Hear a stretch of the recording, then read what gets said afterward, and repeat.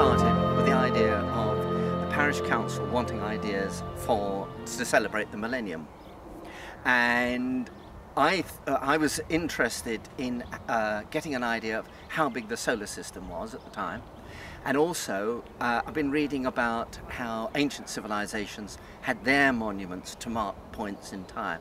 I thought, wouldn't it be marvellous if we could put a scale model of the solar system in this village where everything was exact and in the position with the planets as they were on Millennium Night.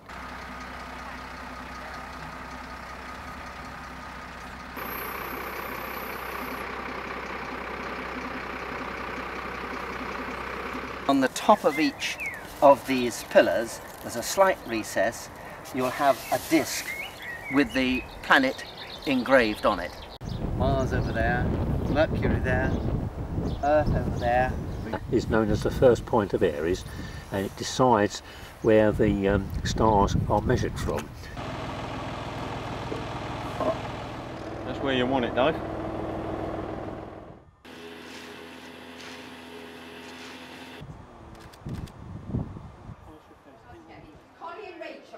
So she phones Trisha on Neptune when the sign is given.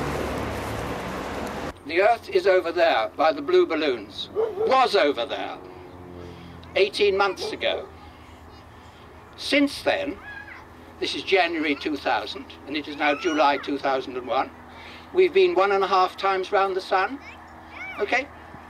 So the Earth is now over here. Saturn is out of sight in the doctor's front garden. Pluto is way up over there, the third hedge up, I think it is, and is 983 meters away.